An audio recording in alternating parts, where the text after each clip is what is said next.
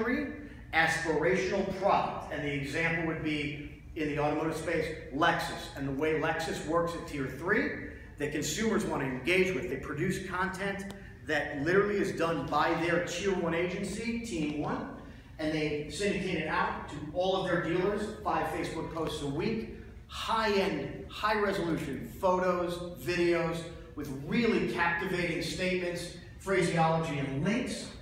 You're not going to get engagement more than 2 to 5% of that fan base.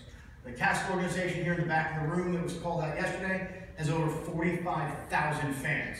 So when they hit 5% of their organic base, it's almost like an OEM. So they still get that relevancy. But if you only have 300 to 500, there's a difference there. Now, hey, we're serving ads in Facebook based on users' profile preferences. And those preferences change continuously. Every time you like something, every time you share something, every time you comment on something that somebody else may have engaged with, every time you engage with a new brand, you're continuously changing your specific aspects in that algorithm. Now here's the difference.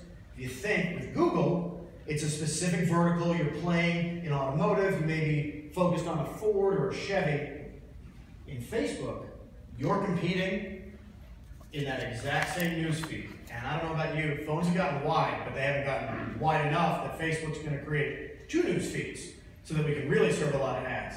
So the competition is going to get aggressive.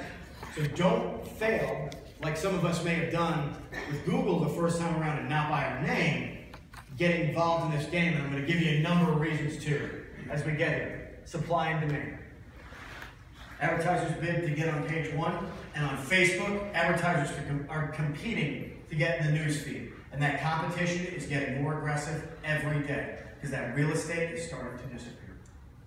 So, if you think about it this way, page 1 should equal the news feed. And if you keep that comparison in the back of your mind as marketers trying to get in front of your consumers, that's the idea. So, you're going to see this slide a lot during this presentation. Does that section make sense? Yes? Yes. Understanding that make money? Yes. Okay. Let's jump into knowing where your money lives. So where does your money live? And how do we most effectively reach our most profitable customers? The first step in this is understanding that even though we're doing digital marketing and that we're seriously focused online, every single consumer goes home to a physical address. So take a second, step back and think about that. We are working in a digital world, but they go home somewhere. And that's where we get into our next piece. Because you can't fall for a sales pitch. ROI has to begin before the first campaign is set. So work has to be done before anything else can go. So if your agency tells you that in an hour they can launch your campaign, and there is an agency that is not here today that literally was guaranteeing clicks on Facebook ads, $1,000, we'll give you 500 clicks.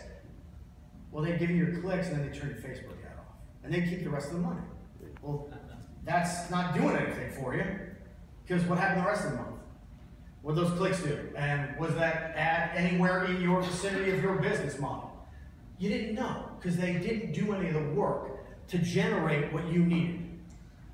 So let's start with the most easy to describe answer. Radius marketing is dead, especially for this dealer here in Broward County, Florida, because radius marketing puts you in the ocean. Now, what you're looking at is a map of this dealer's market area, and it's broken down based on zip codes. 70% of this dealer's active customers are only in 22 zip codes. Their average cost per sale is $200. And I'm going to show you, this is the way you start to break down your exact customers from your DMS to understand where your most profitable customers live. So we're going to take an example of 2 specific zip codes. This one is 15 miles from where the dealership is. This zip code ranks number 4 in sales, and it ranks number 5 in service. It has a 29 to 1 ROI. And our cost out calculation here costs us 99 bucks to sell a car out of this zip code. So I definitely want to advertise in this zip code, and I want to advertise a ton. That zip code is in that green map. Now this zip code is not in the green map. This zip code is ranked 10.7 miles from yours. So this is closer to my store. So you'd think, wow, that's close to my dealership. I want to definitely touch that. But this zip code, 22 in my sales rank, 25 in my service rank, 5 to 1 on my ROI. And every time I sell a car from this zip code, it costs me $434 to do it. Well, that's kind of crappy, right? But I wouldn't know that if I didn't start breaking down all the data and my historic trends over at least a 3-year period so I can see where I want to place my ads. And I can't do that unless I start diving into my data. So now when I look at these 2 specific zip codes, and these are only 2 of the 53 that this dealer has responsibility for or has sold vehicles into, I can finally figure out where my most profitable zip codes are for my business, and then I can figure out, quote unquote, where my money lives and where I need to place my marketing dollars to be most efficient. Why am I going to